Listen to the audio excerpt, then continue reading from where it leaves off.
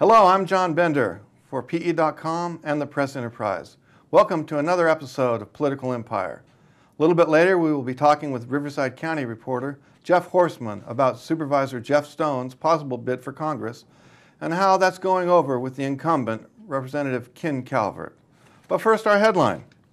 Governor Jerry Brown this week announced that the state will be holding a special election to fill the vacant 32nd State Senate District seat that was emptied when Gloria Negrete-McLeod got elected to Congress. The seat in San Bernardino County already has two interested candidates, Norma Torres of Pomona and County Auditor Controller Larry Walker. Norma is an assemblywoman and Walker, they're both Democrats, so that should be an interesting race. Welcome, Jeff. How are you? I'm good. How are you?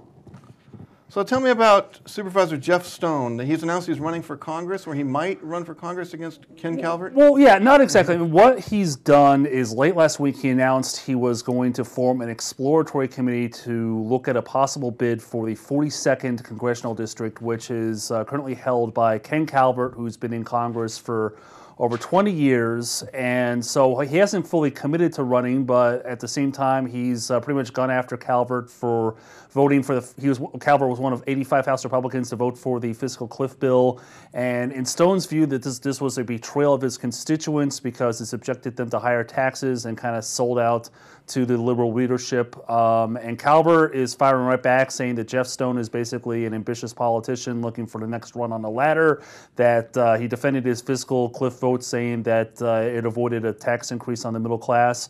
And so even though Jeff, he may run, he may not run, he said he's going to take 3 months to decide, it's already getting kind of heated. Right, we've gotten dueling press releases, haven't we?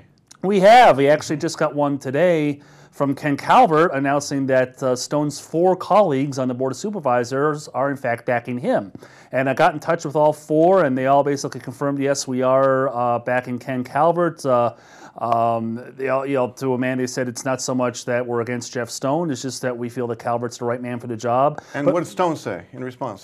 Stone basically kind of said, brushed it off, said, hey, that's great that they're endorsing my potential rival, but this is obviously a sign, in his view, a sign of panic on the part of Ken Calvert, that he felt he needed to do this, that he needs to defend what Stone considers to be a failed vote on behalf of his constituents. And Stone's also saying, hey, the only endorsement I'm interested in is the voters come 2014 should I decide to run for this seat.